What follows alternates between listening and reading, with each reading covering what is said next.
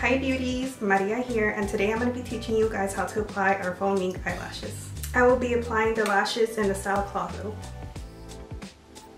The first thing you want to do is go ahead and measure the eyelash to make sure that it fits your eye properly. If you find that it's too long, you can go ahead and cut the ends. Next, you want to grab your eyelash adhesive and apply it onto the lash line. Make sure to give it a few seconds so it can become tacky. Now that the eyelash glue has become tacky, you want to go ahead and apply it onto your eye.